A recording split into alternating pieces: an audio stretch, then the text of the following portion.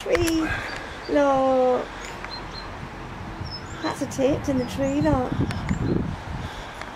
Well, I'm in Sandra's exotic garden. Bill and Ben have gone off duty.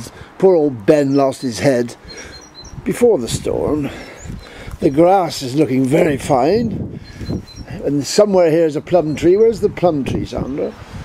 That exhibit A is the plum tree.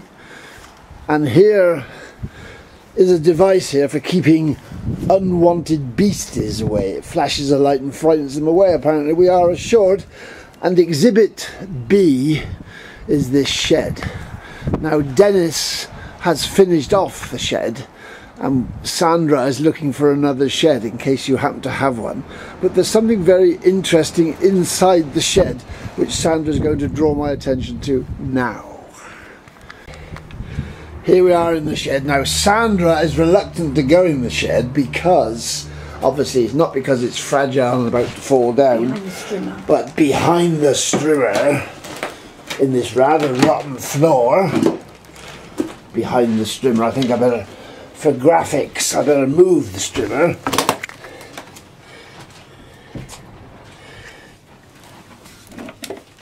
Now, this is what's got Sandra excited. These objects here appear to be plum stones, but each stone, as far as we can make out, has got a hole in it. Now, we don't get many woody woodpeckers in the shed, so we're looking for another culprit. And there's a number of animals on the list. It could be a very large beetle of some sort. It could be a squirrel. Now a squirrel is the favourite option because squirrels are nice and cuddly. But there are allied creatures to squirrels. Little mice. They're quite nice and friendly. But I'm looking to see if the creature, whoever it might have been, has left any evidence. There's lots of evidence here which rather suggests to me, I'm afraid to say, a near neighbour of the mice, Roland Rat. I suspect it's Roland Rat, who's been storing up his nuts.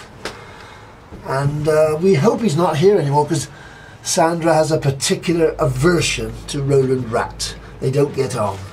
But there they are. I'll see if I can extract one of these so we can look at it in closer detail.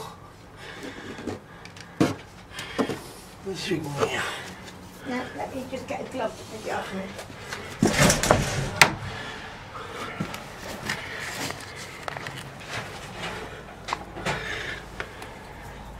Do you want me to pick it up? I've got one here. Oh. I can't see anything on it.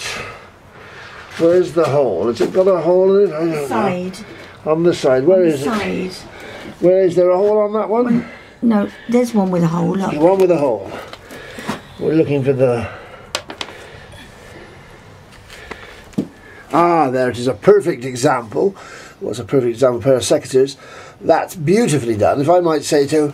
A trepanning beast. Bit of trepanning there. So it might be early stages of surgery. Perhaps the animals are getting clever. But I must say, Roland Rat looks to be the culprit. If anybody's got any better information, it's curious, isn't it? Just shows what clever little creatures they are. Such a pity they've got those awful slimy tails, isn't it?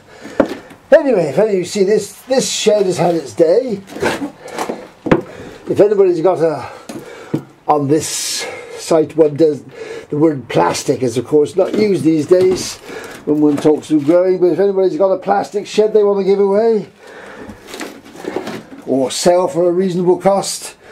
They were under there. They got under there. Oh, they were under there. That's where they were. So how did they get under there? Oh, indeed. Well. So it's a bit small. It's a bit shallow for a rat, actually, isn't it? It's more like a mouse. Oh, well, there you are. We live in hope that it's a squirrel. So that's the day's excitement. 8x6 shed is wanted, and an answer to the question, what are these creatures?